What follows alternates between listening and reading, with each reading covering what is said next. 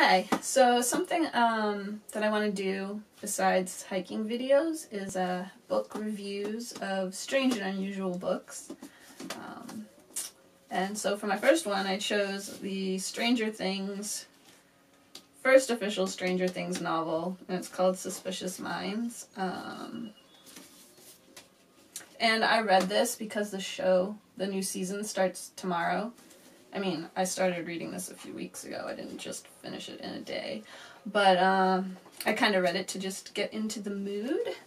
But that really wasn't a good idea because it's basically nothing like Stranger Things at all. But what did I like about this book? I like the cover art. It reminds me of books from the 80's, and then I like the back. This is Breathe Sunflower Rainbow. I might just display that part on the shelf. I like that it was really quick and easy to read, and it was readable. I was able to read the whole thing, but unfortunately it was also pretty boring.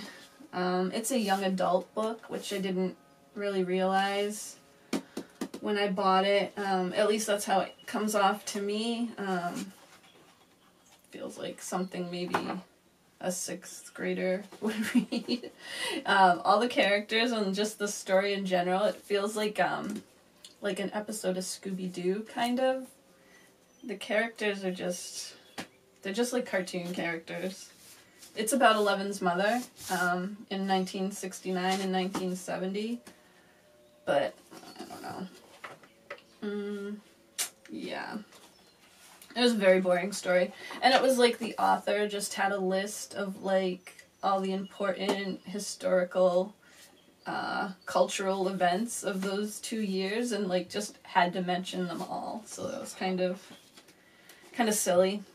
And there was some other things. It was just you could tell she wasn't alive, the author, during that time period, because they just didn't talk like you would imagine.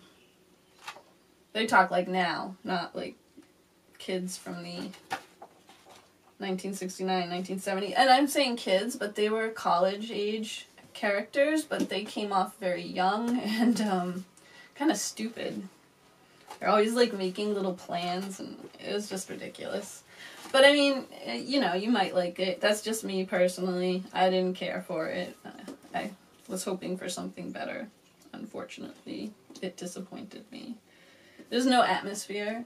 If I read this, I wouldn't even think really it had anything to do with Stranger Things. If you gave me this book without the cover, just hey, read this book, see what you think, I wouldn't have guessed until they mentioned 11 or something, or whatever. 8. The 8's in this as a child. Maybe if you're an 8 fan, maybe you'd want to read this.